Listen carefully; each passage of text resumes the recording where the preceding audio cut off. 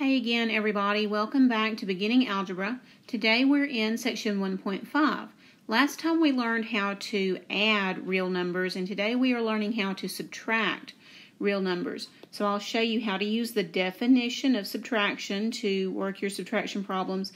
We'll talk about how to use the rules for order of operations when subtracting, and we'll also practice translating words and phrases that indicate subtraction. So here we go. Now first off, the answer to a subtraction problem is called a difference. Remember that the answer to an addition problem was called a sum. The answer to a subtraction problem is called a difference. Now we already know the rules for addition. Remember from our last video we had two rules for addition. And now instead of learning a new set of rules for subtraction, we're going to learn how to convert subtraction problems into addition form. And then we will continue using our addition rules. Once we get used to this process, we can relax it just a little bit because it will become natural to you. But right now in this section, I'm going to always do this conversion process very strictly. So if you are already good at this process, don't worry, we're not going to have to be so strict with our steps throughout the course. Now here is the definition of subtraction. For any real numbers x and y, x minus y is defined as x plus negative y.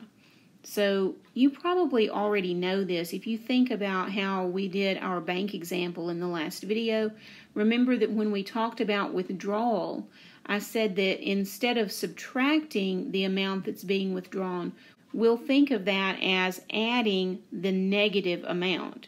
So you might already have had a clue that subtraction was going to turn out to be adding the negative of that number. And in fact, when you think about the definition of subtraction in words, to subtract means to add the opposite. Subtraction means to add the opposite. So look again at this definition and you can see it. To subtract y means to add the opposite of y. So here's how we will convert subtraction to addition form. We'll just change the subtraction symbol to an addition symbol, in other words, change minus to plus, and then we will change the sign of the number that comes next. Then we'll have an addition problem and we can use our addition rules to find the answer. So here is example 1. We're just going to perform each operation. On part A, we have 12 minus 3. So we're going to convert this to addition form. Even though we already know that 12 minus 3 should be 9, I want you to see how this process works. So let's go ahead and convert 12 minus 3 to addition form. So that's going to be 12 plus the opposite of 3, which is negative 3. Now think about your addition rules. The addition rules say that when the signs are different, we should subtract and keep the sign of the larger number, which is positive. So 12 minus 3 is 9, and the answer should be positive. And in fact, remember, we already knew that the answer would have to be positive 9. You've known since you were 6 years old that 12 minus 3 is 9. So that's not what's new here. It's not that we now have to do these complicated steps every time we have subtraction. It's that anytime you look at a subtraction problem and you get turned around on how the rules ought to work, you always can convert to addition form, and that will always help you find the right sign for your answer. So let's look at part B. Here we have 5 minus 7. We want to convert that to addition form. So that will become 5 plus negative 7. And now you can see that the signs are different. So you subtract the numbers and keep the sign of the larger number, which here is the negative. So 7 minus 5 is 2, and we keep the negative sign on our answer. Now if you think about this, it makes sense. If you have, say, $5 and you owe somebody 7, then $5 minus the 7 that you owe means that you are in the hole $2, so negative 2. All right, let's look at part C. Here we have negative 8 minus 15. So translating this to addition form, we will have negative 8 plus negative 15. Now you can see that the signs are the same. And so when the signs are the same, we add and keep the sign. 8 plus 15 is 23, and the sign is negative. So our answer here is negative 23. All right, on part D, we have negative 3 minus negative 5. Now, to change this to addition form, we will change minus to plus and change the sign of the next number. So changing negative 5 to positive 5, we will just write 5. There's no need to write plus positive, because whenever a number is positive, we just don't write its sign. So here we have negative 3 plus 5, and so the signs are different, so we will subtract. 5 minus 3 is 2, and then the sign of the larger number is positive, so our answer is positive 2. And on part E, we have a couple of fractions, and you just want to remember that your fraction rules and your sign rules can both work at the same time independently. So we will rewrite this as addition. This will become 3/8 plus positive 4/5. Now you see that we need common denominators to finish up this addition. Now if you think about what is the smallest number that 5 and 8 can both go into, you'll come up with a common denominator of 40. So the question now is, what do I have to multiply times 8 to get the 40 that I want? And the answer is we'll have to multiply this by 5. That means we also multiply the top by 5. And on 4/5, in order to change the denominator to 40, we'll have to multiply by 8. So we show multiplying by 8 in both the top and the bottom. On the first fraction, we see that we're going to get 15 over 40, and the second fraction becomes 32 over 40. And now adding 15 40ths plus 32 40ths, we have 47 40ths. Now, this is an improper fraction, but it cannot be simplified, and there's no need to convert it to a mixed number form because this was not a mixed number problem to start with. Now, notice that the subtraction symbol looks like the negative symbol. So sometimes when we see that symbol, we say minus, and sometimes when we see it, we say negative.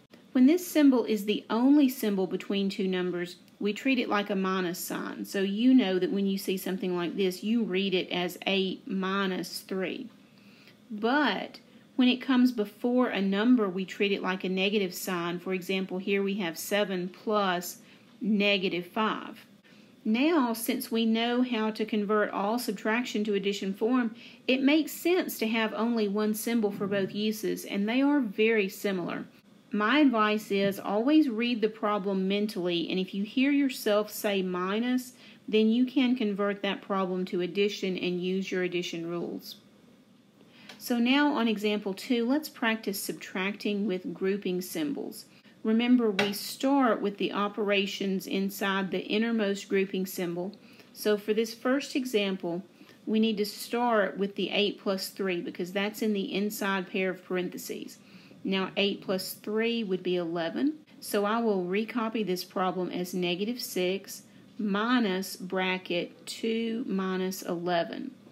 Okay, now we still have a grouping symbol here, so we still need to complete the operation inside these brackets. So we'll work on 2 minus 11 now. Now since this is a minus problem, I'm going to convert it to addition form. So 2 minus 11 becomes 2 plus negative 11.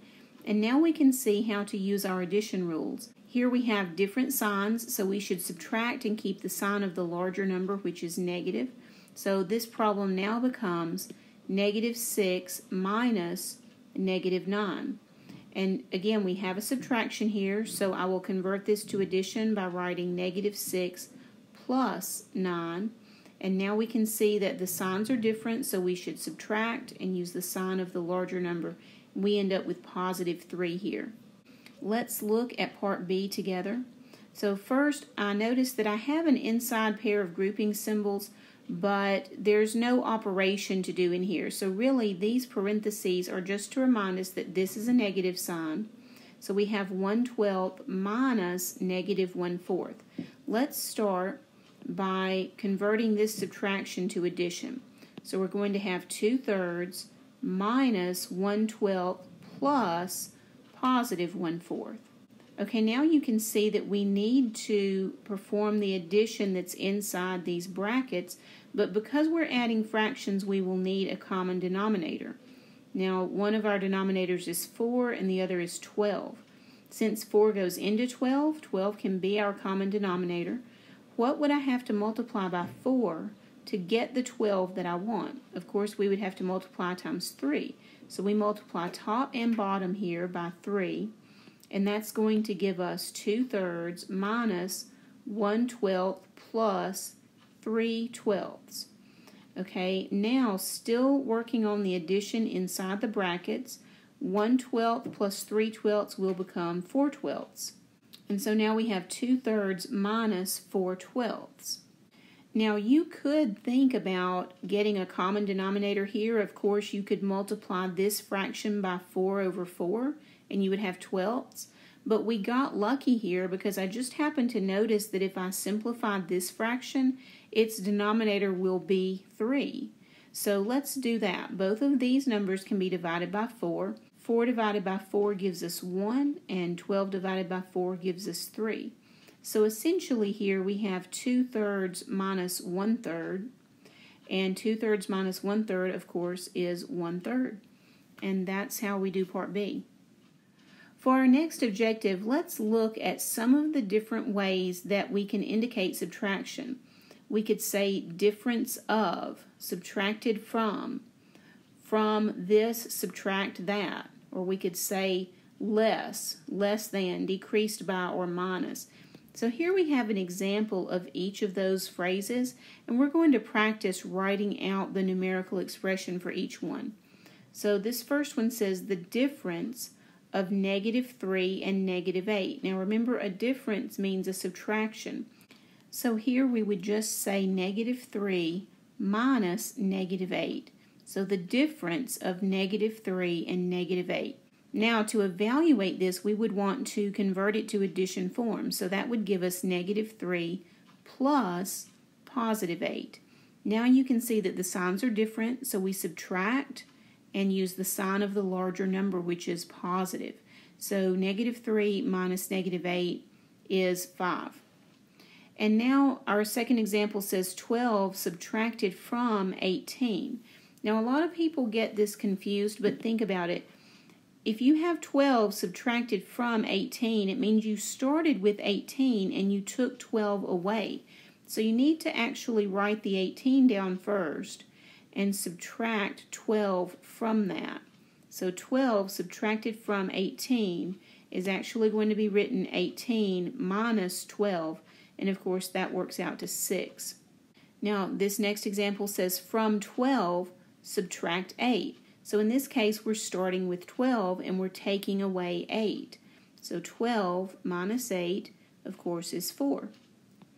Here we have 6 less 5. So if we start with 6 and we have then 5 less, that would be 6 minus 5, which is 1. Now this next phrase is very similar to the last one, but it is different in a very important way. This one says 6 less than 5. Do you see the difference between 6 less 5 and 6 less than 5? With 6 less 5, we started with 6 and we took away 5. But if you think about it, 6 less than 5 means we have to start with 5 and take away 6. So we will write 5 minus 6. Of course, when we convert that to addition, we will have 5 plus -6. And because the signs are different, we subtract and use the sign of the larger number, and that's going to come out -1. Then we have 9 decreased by -4. So decreased by, of course, means to take away. So 9 minus -4, we will convert to addition form, so 9 plus +4 is 13. And then, of course, if it's simply the word minus, that's no problem at all. 8 minus 5 is written exactly the way it sounds, and 8 minus 5, of course, is 3. Now, just another reminder, when you're subtracting two numbers, You have to be careful to write them in the correct order. It's a very common mistake to write your subtraction down in the wrong order, and of course that changes your answer because order does matter in subtraction. We know that 8 minus 5 is 3, but 5 minus 8 would be 5 plus negative 8. It would actually work out to negative 3. So getting the order wrong will make your answer come out with the wrong sign. The two phrases that people have the most trouble translating correctly are subtracted from and less than. So really think about those and make sure that it makes sense to you why they don't go in the order that you see them written in words. Let's practice now translating these phrases into subtraction problems. Part A says the difference of negative 8 and 5. So we would write this down as negative 8 minus 5. Let's convert to addition form, so this would become negative 8 plus negative 5. Now you can see that the signs are the same, so we add and keep the sign. 5 plus 8 is 13, and the sign is negative.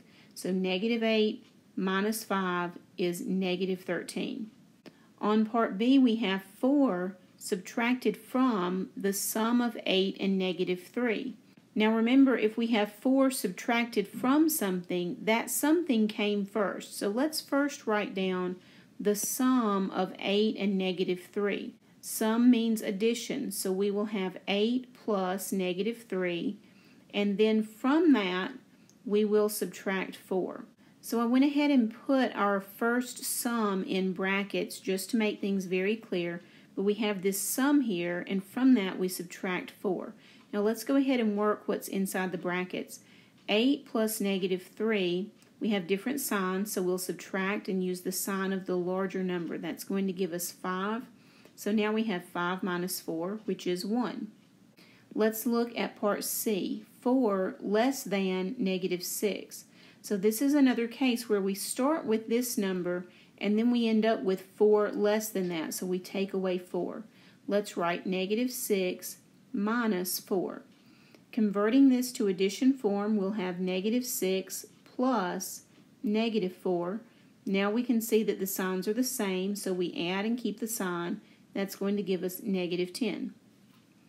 And then on part D, we have 8 decreased by 5 less than 12. So it's going to be 8 minus this quantity here. Let's start by writing 8. Decreased by means that we'll have a minus. Now, 5 less than 12 is its own little quantity, so I'm going to put it in parentheses. 5 less than 12 means I'm starting with 12 and I'm taking 5 away from that. So we're actually going to write 12 minus 5. So 8 decreased by 5 less than 12. Now working inside the parentheses first, 12 minus 5 of course is 7. So now we have 8 minus 7, which is 1.